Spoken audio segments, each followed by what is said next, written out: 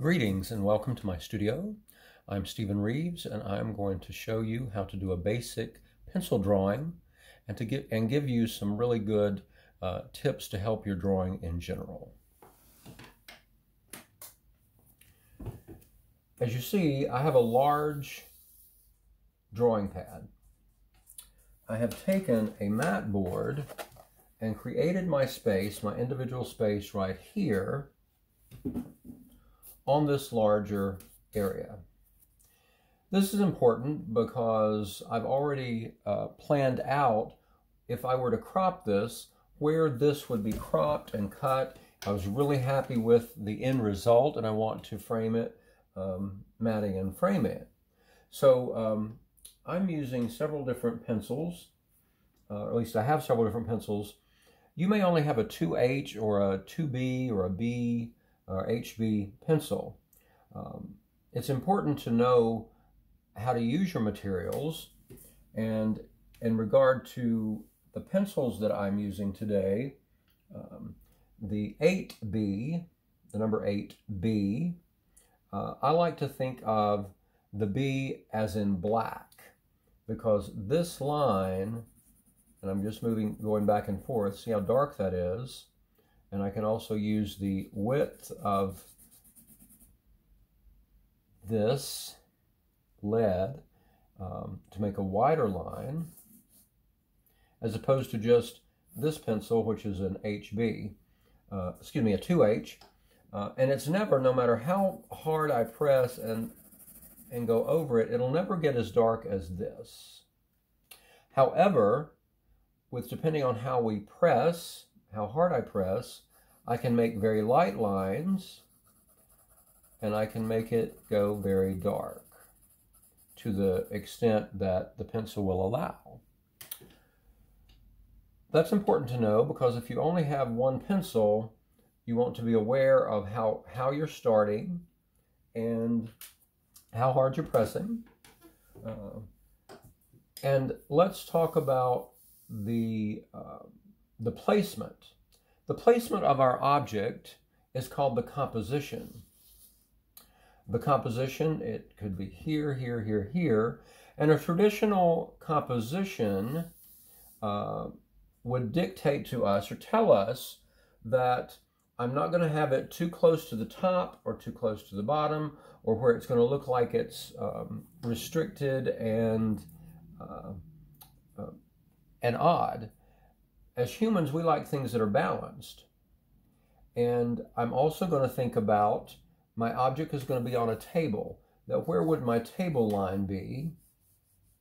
I wouldn't put it in the middle, because our eye, it's going to look funny. I would put it probably lower. And I'm going to make this a little bit larger than, so I'm going to make it huge, but I'm going to make it a little bit larger than actual is. And I'm just going to draw an apple. And this apple, I'm going to say, is going to be about maybe here, the bottom of it, and the top of the apple is going to be there. It is not in the dead center, like a bullseye. It's just a little lower than center. You have a little more space above than you do below. And I'm going to do what's called blocking it in. And blocking it in means that I'm just going to place it. I'm going to use a lot of lines. I'm going to say that, well, with the apple that I'm drawing, and it would be good to have an actual apple, and I set the apple up, and I look at it from life. Drawing from life is quite important. However, if I don't have that, I could use a magazine, a book, or I'm using a tablet over here, and I have a photograph of the apple on the tablet. And so I'm just going to do light lines. I'm not pressing like really hard like that. If I do that to start out, I may have to do a lot of erasing if I'm not happy with where I put something.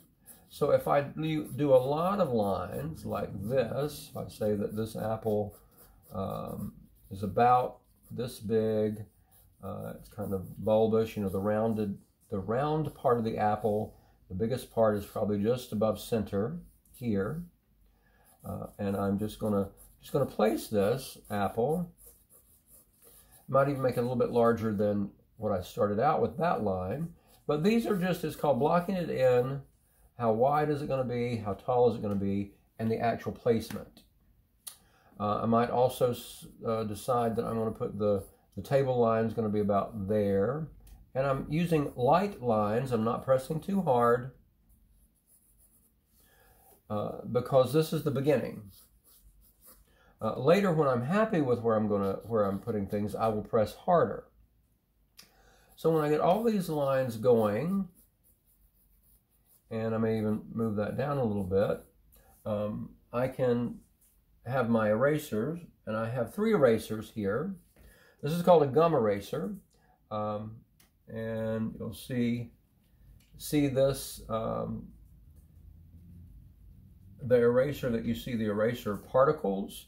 That's very much like what we have when we are working in school with a pencil. And I'm going to, instead of using my fingers, I'm going to use a paper towel because our fingers have oil in them, so I don't want to smear it. Now granted, my fingers are not real oily today, so I could do that, but be aware of that when you're working. This is also, it's just a triangular shaped. It's similar to that, but it's a little different. It does have the same property that it will come off, but it's not quite the same as the gum eraser. And then I have what is called a kneaded eraser.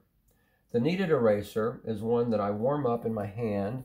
If I'm going to work in pencil or charcoal and pastel, I will put this in my front pocket so it's against my upper part of my leg, and it's going to get warm. And see how it's very flexible? It also stretches. And so depending on where I'm working, this right here, I could just take that and press and see how it picks up some of that. But I don't want to put that back down because it will smear it. So then I'm just going to move it. I'm going to move this around like that, and I may pick up some more and move it and pick up some more like that. So I can do a swipe and keep kneading it. It's almost like you're kneading it like dough in a way. But this is called the kneaded eraser, and I like those. They each have their use, but I'm going to keep that in my hand so it stays warm and flexible and usable. So right now I've started. We have our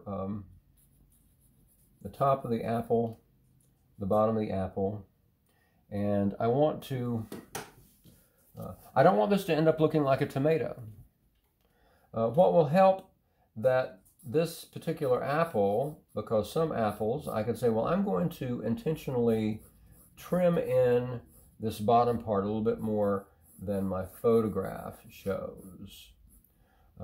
That we have those areas that come down at a shape like this of a lot of apples, not all of them, but some of them. Gala apple is a little bit more rounded this way. And the bottom of the apple, if you notice, has these little, almost like feet. It's like little parts of it that come down like that. And I may just bring this down a little bit and then up like that. You know, just to show that. I'll come back and I'll remove those extra lines, the ones that I'm not happy with. And so I'm going to figure out exactly which of these lines do I like most. Do I want to make something taller, wider, shorter? And I'm going to trim that in a little bit there and say, okay, overall this is not bad. I could change it at the bottom. I think I'm going to leave it that way. But now I'm going to zero in on the actual lines, because I have all these several lines here, and now I'm going to emphasize it a little bit more. I'm still not going to press super hard with a line like that just yet, okay? I'm doing several lines, but I'm creating this edge of the apple.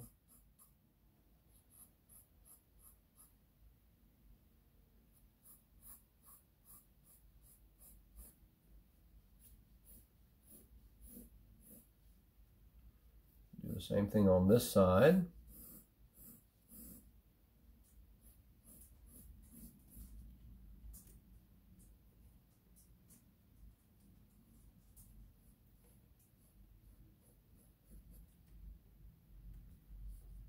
So overall, that's not a bad shape.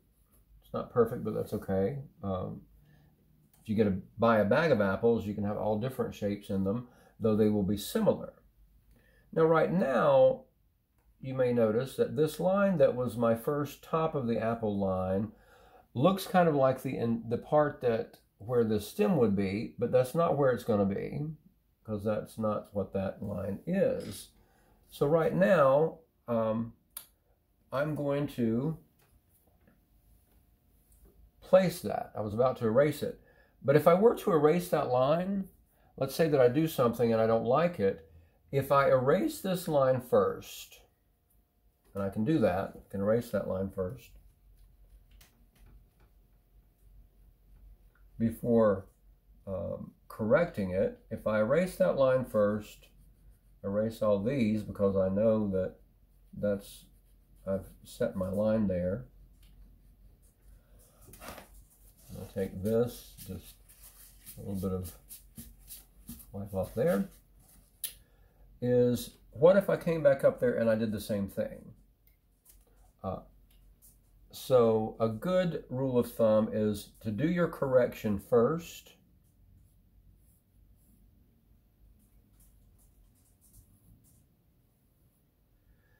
And I think that's not bad right here with my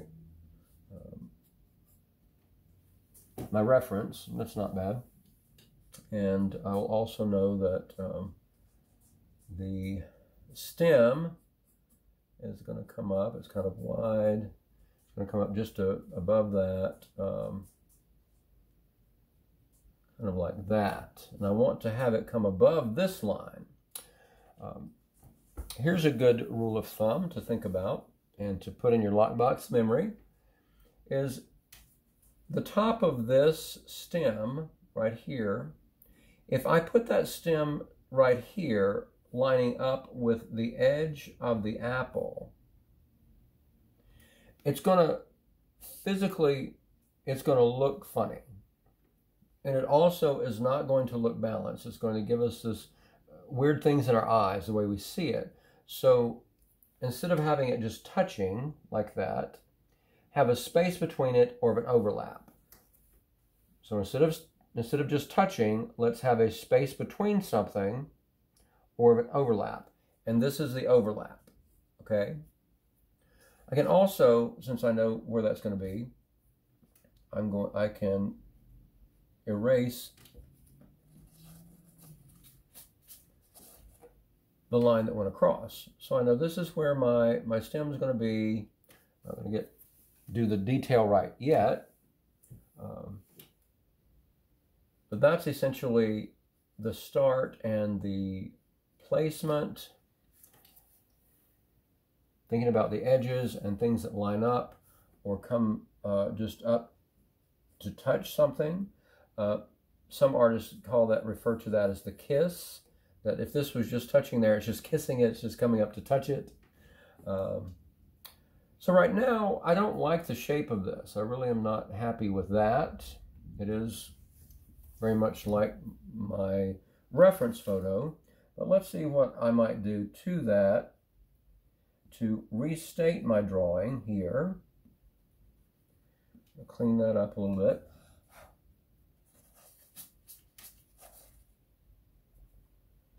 And I think what I could do is I could make this one a bit more pronounced. Move this down a little like that. Maybe that will look better. Let's check it out. So I did my correction.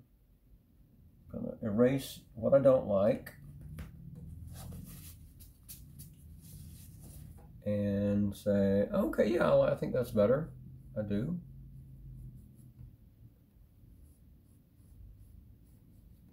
Yes, so that's good. Back to here, and roughly the same place. I don't have to do my line all the way across. I could if I wanted to. it's not a necessity. Actually, that's where that it's sitting on a plane, and the plane of this apple is right here.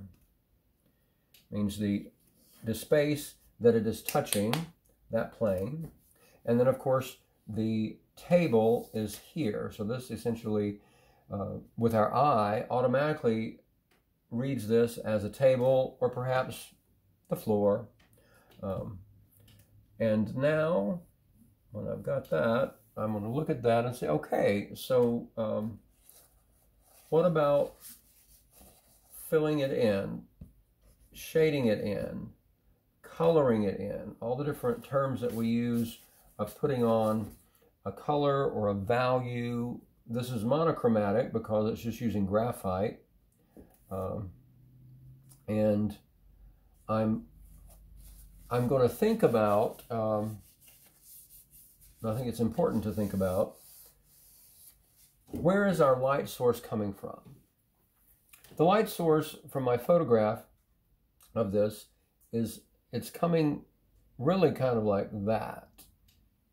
It's kind of above. If it's in our house, it would be probably above. And so all the dark and the shadow will be under here. And depending on if it's coming from this way, the shadow would go back.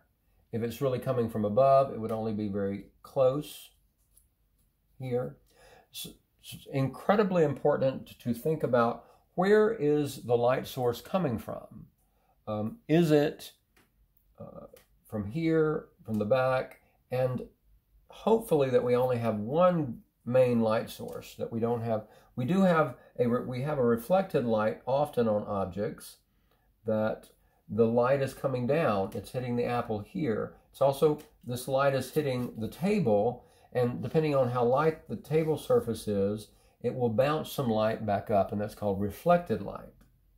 So I'm thinking about all those things because in our drawing, one of the things that is paramount is to have a strong sense of light and dark.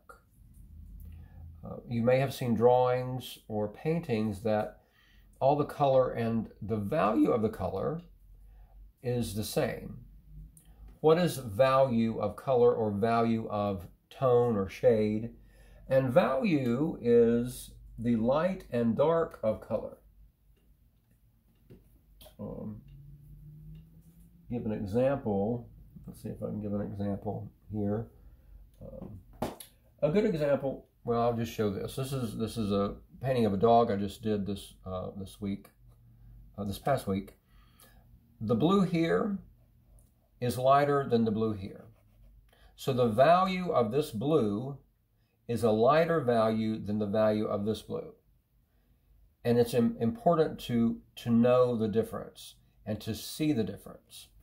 Now, in a drawing that is in graphite, is in black and white, essentially in shades of gray, is our paper serves as the white or the lightest value, and our pencil serves as the darkest value, depending on how hard we press and how much we fill in. Hopefully that makes sense. So value is the light and dark of color, and we can also say the light and dark of gray, from gray to black or gray to white. So with this apple and the placement, happy with the placement, I want to now start shading it in. I'm going to think about where that light's coming from up here.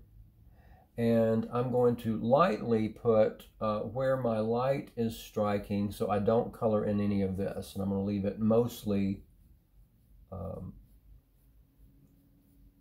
a little higher, mostly white, mostly just the paper white. And it's going to come across here, may come to there. I'm going to hit that again for my photograph. And I'm going to think about, where is that? Where's the light source coming from? As I start to fill this in, it's good to think about Well, how do I do that? When we are children, it's so easy to do this. If you remember when you're using crayons or filling something in, this is very erratic, and it is a way of filling something in. However, it is not uniform. It isn't really in control. We're not doing anything really in control or precise. So here I can take and do just individual strokes. I'm just doing one stroke at a time, and I'm going to go to the left.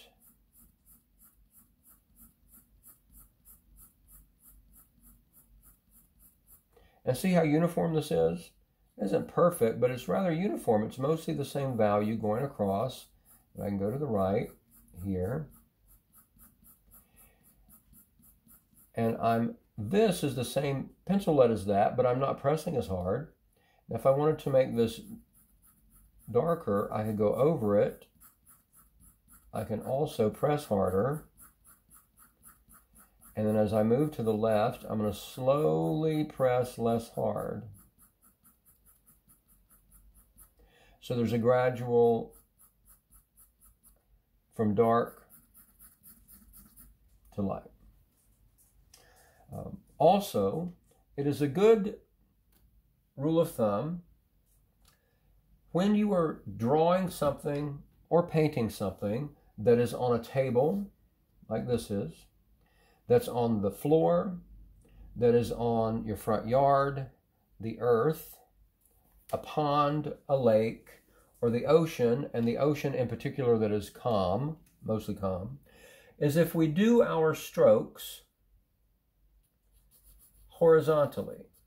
If I do my strokes horizontally,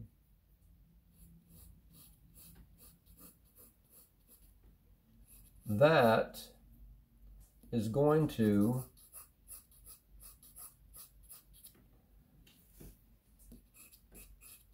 appear, and it's going to help with our drawing, that it's going to appear flat, that it is not upended, that the table's not tilted, that the earth is flat. Now, we know that we have hills and we have mountains, etc. So the direction of our strokes makes a difference.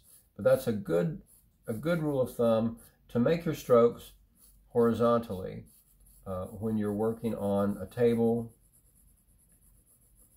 or the earth. I can clean up this edge. I don't have to now, but I can clean that up and see how quickly that works. So this, and I'm going to make this a bit darker back here. And I am going back and forth because I know I'm going to just keep it on that one line. I'm not going all over the place, but I'm going to emphasize that a little bit there. Okay. And so now I want to start filling in the apple.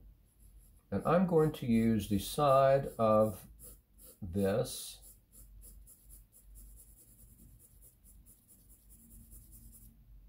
and I'm going to go in the direction that this apple is essentially up this way. I'm going to do some strokes that go like that. Notice these strokes. And because this dips in right here, I'm going to make this a little bit darker as though there may be a little bit less light right there. And then here, I'm going to kind of have it bow out and go out. See the stroke? It's kind of going like that. I'm going to have that this way.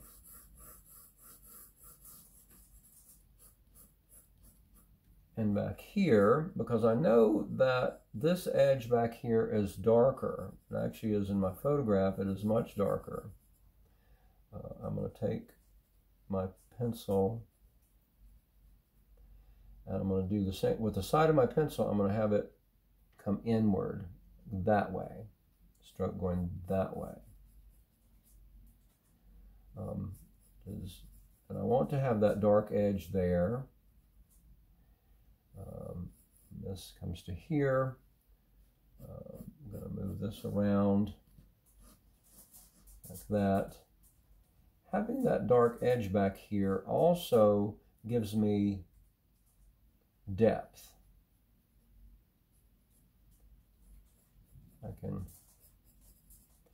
And then in here, I want to have some shadow in here. Still doing individual strokes, but I want to also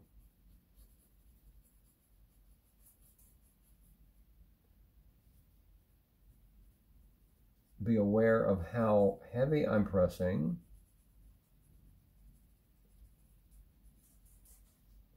That. And while I'm here, I'm just going to go ahead and set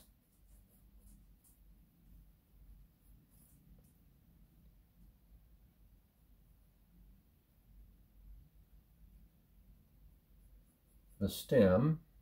And the stem in what is dark. There is hardly any light on the stem at all. So I'm going to intentionally fill that in with a lot of straight individual lines, and then a few that go back and forth, especially right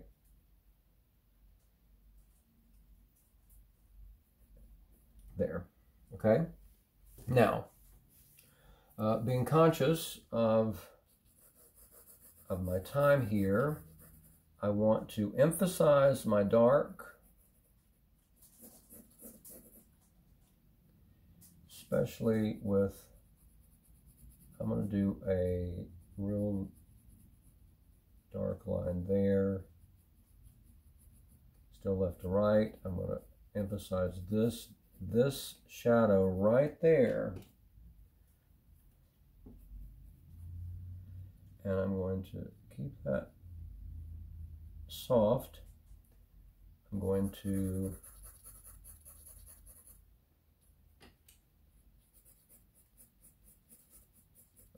notice how I'm doing these lines. These lines are going this way, and they're kind of like that. And then I'm going to come back here. I am going to go back and forth this way, which I can do if I'm careful.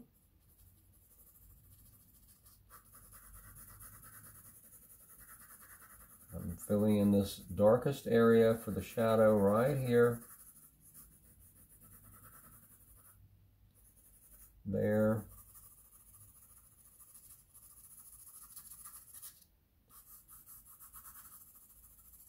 Emphasize that edge of the apple a little bit more.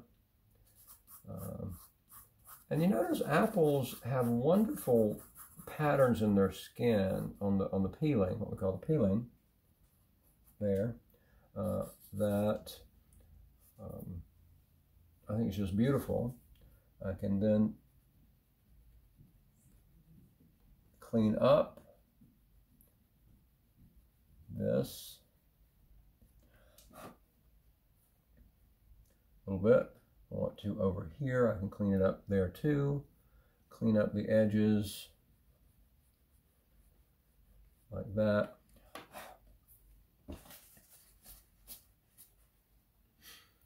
And in here, and granted, I'm using a 2H, and I'm doing that mainly because you may not have a whole set of drawing pencils. You might. If you do, use a 8B or 9B or 12B or the largest number B you have for your darkest area, which would be over here.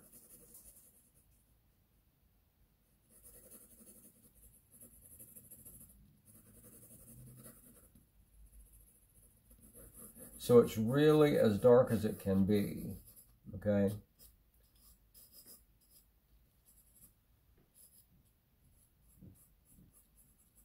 Now, as I'm going along right up here, I'm using the side of my pencil, and I still want to have this, really that edge there. I want to emphasize that just a little bit.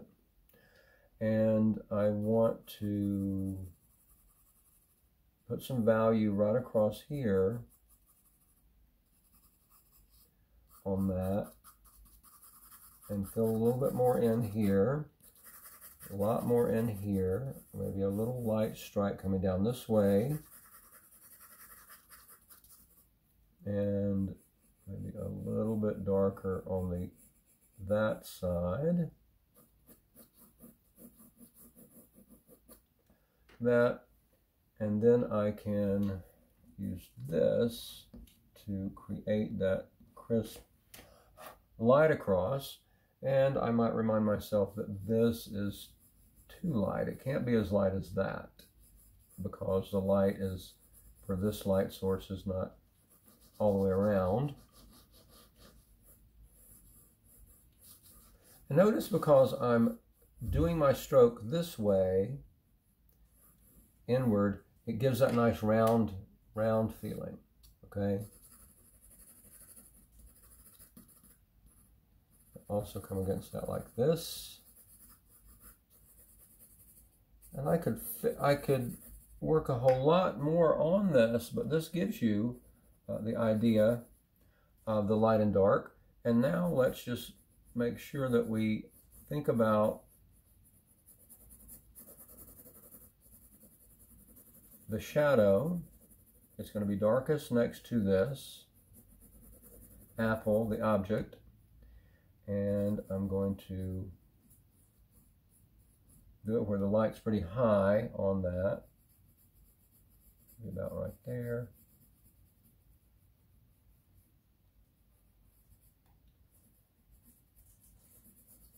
And we're going to fill that in. Fill it in a little bit darker right next to the apple, especially right here. And we can let that blend out so slightly there. Add just a little dark to that, and maybe right there. We have some soft edges, we have some harder edges. Make that just a little darker, a little harder. Nothing Sharpie edged. And there you go. Hope you've enjoyed this. I certainly have. And I wish you a terrific day.